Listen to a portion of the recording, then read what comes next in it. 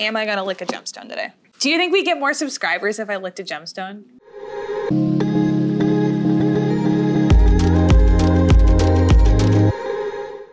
All right, guys, so just a few housekeeping things before we begin the episode. I like gemstones, you like gemstones, but let's just get some things done and then we'll cut to the chase. Number one, I'm gonna need you to ring the bell so you don't miss out on episodes coming up in the future. Also, don't forget to subscribe to this channel. Again, you don't wanna miss out on what we've got coming up. And you should probably just do that right now because this episode's gonna be out of this world and I don't want you to get, too excited and then you forget. So did you do it? I'm watching you. We pulled these gemstones out of you. Oh my gosh, that's disgusting. Well, since I am such a gem. Okay, so we pulled these gemstones out of you. We must be talking about minerals in your body or gemstones in your body, which is not entirely true. There are not actually gemstones in your body, but there is copper in your body, there's chromium in your body, and all of those, copper and chromium, can actually be found in gemstones as well. So as you all know from watching this channel, chromium colors ruby and some emeralds, and copper, when we talked about malachite and azure malachite, was also another coloring agent. So today we're gonna kind of look at the similarities between your body and gemstones, which I, didn't really like biology class, but what I am cut out about is to talk to you about gemology and how gemstones actually have a few things in common with the human body, which I think is just bizarre and wild. Wow, this is gonna be a long episode. All right, so we have 4 specimens in here. This is halite, and I could lick this and it would taste like salt because it has sodium in it. Elizabeth is in London. Elizabeth is graduating, I think today actually, I'll have to send her a text message. Elizabeth is graduating with her FGA. So she's not only a geologist, she's officially a gemologist. She's super cool. That's why she's not on this episode today. Yep. Oh, that's another one. Should I lick it? Do you dare me? Do you double doggy dare me? Copper, apatite.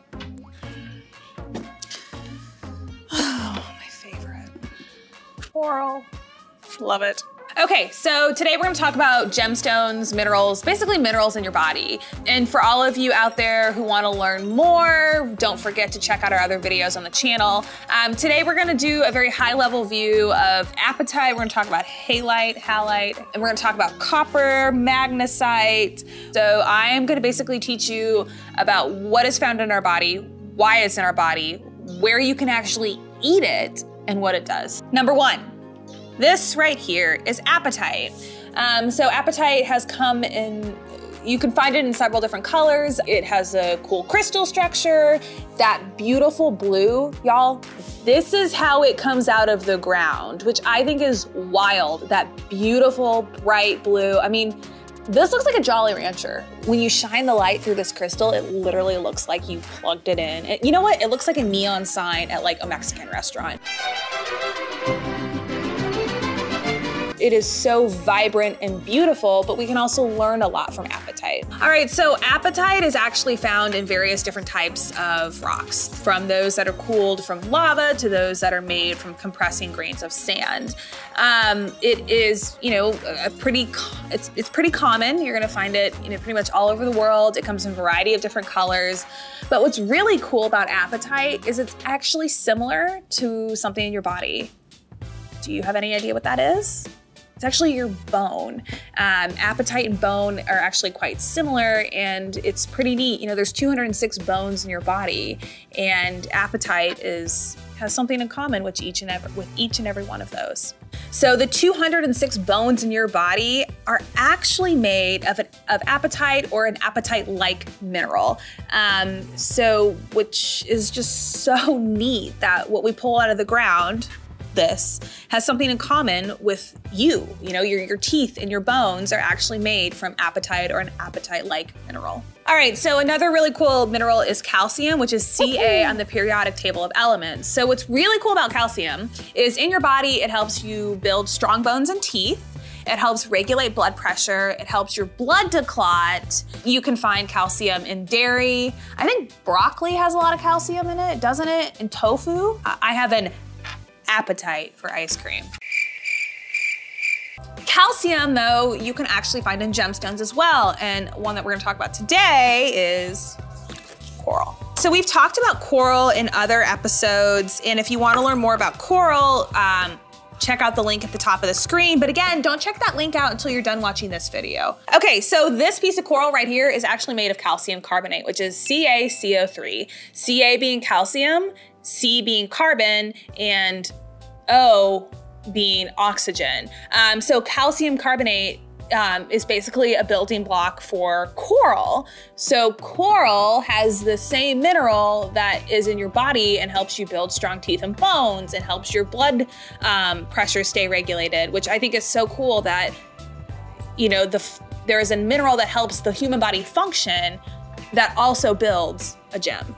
Alrighty, so chromium is the next mineral that we'll talk about.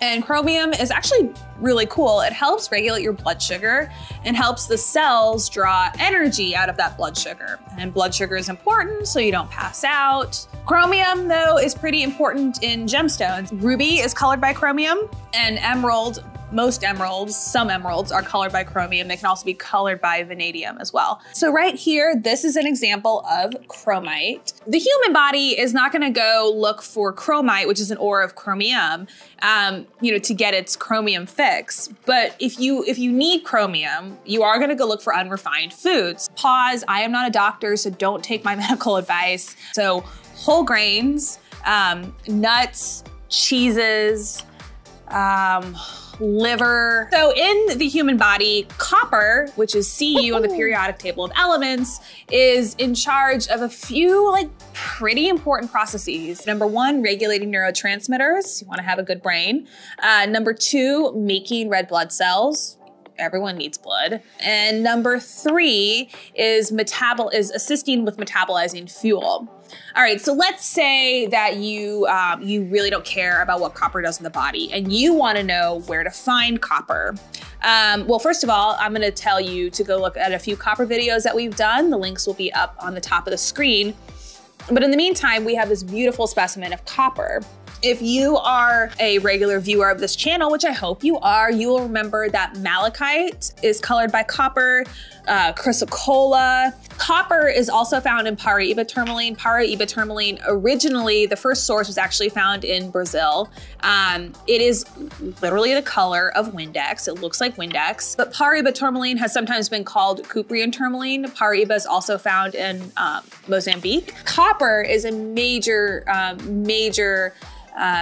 member of the gemstone community. And you can find it in malachite, you can find it in para-Iba-tourmaline, you can also find it in the human body. All right, so let's say you want to eat copper. You want to get some more copper in your body. You're just really passionate about regulating your neurotransmitters and making blood cells. Pause, I am not a doctor, so don't take my medical advice.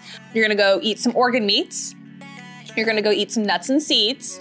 And actually, tap water has a lot of minerals in it. So you're gonna go drink some tap water. Be safe, make sure it's filtered. But yeah, that's where you can find copper, both for your body and for your gemstone collection. All right, so I'm gonna need you to bear with me. We're gonna talk about iron, which is Fe in the periodic table of elements.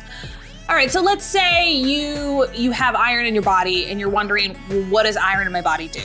Iron in your body is in charge of helping make hemoglobin, which is the oxygen-carrying chemical in red blood cells. So hemoglobin helps get oxygen all over your body. Super important.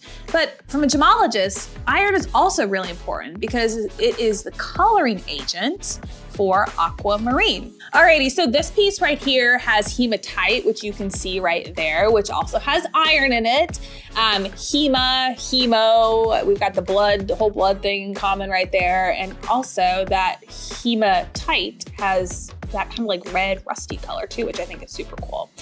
Pause, I am not a doctor, so don't take my medical advice. Let's say if you wanna eat some iron, you are gonna need to eat red meat, tofu, beans, For all you vegetarians out there, get your leafy green vegetables, because if you don't have enough iron in your body, you could become anemic. But also what I think is really cool, I don't know if you guys have cast iron skillets. You can actually get iron from cooking in a cast iron skillet. And I love my cast iron skillet. I use it almost every single day. So magnesium, Mg in the periodic table of elements, is in charge for various functions in the human body.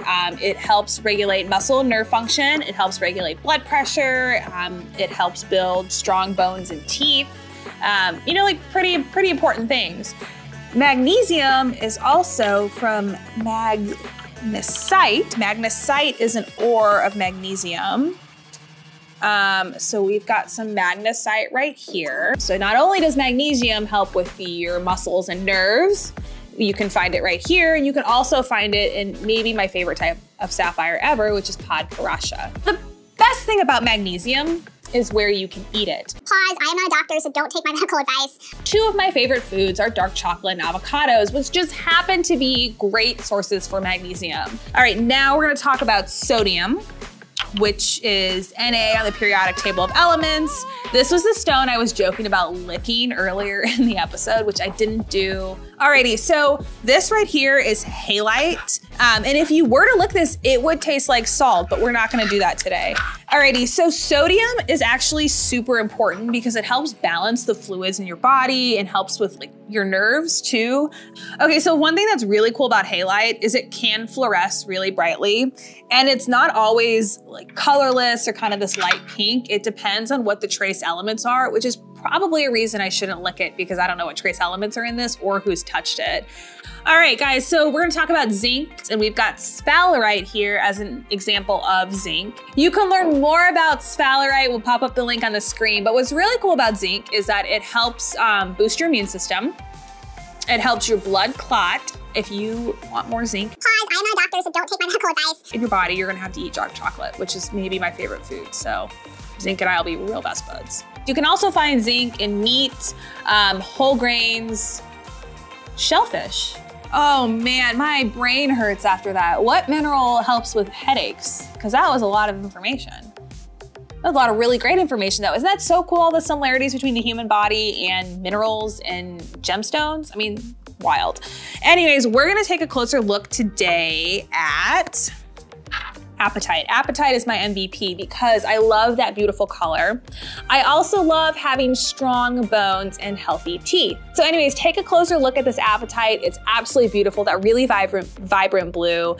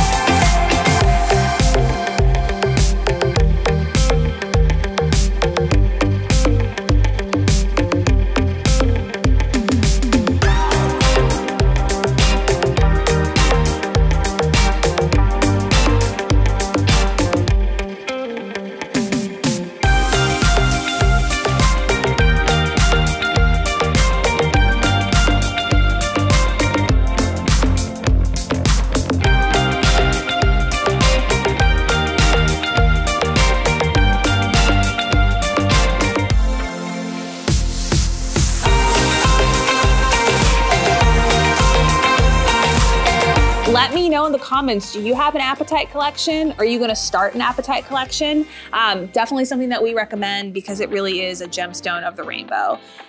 So hey guys, this has been a great episode. My brain hurts because of all the cool information that we talked about today. I hope that you enjoyed this as much as I did. Don't forget to like and subscribe and ring that bell so you don't miss out on what we've got coming up next. I am gonna go find some dark chocolate. I am going to go eat some steak so I can get all of my nutrients. So I am geared up and ready for next week's episode.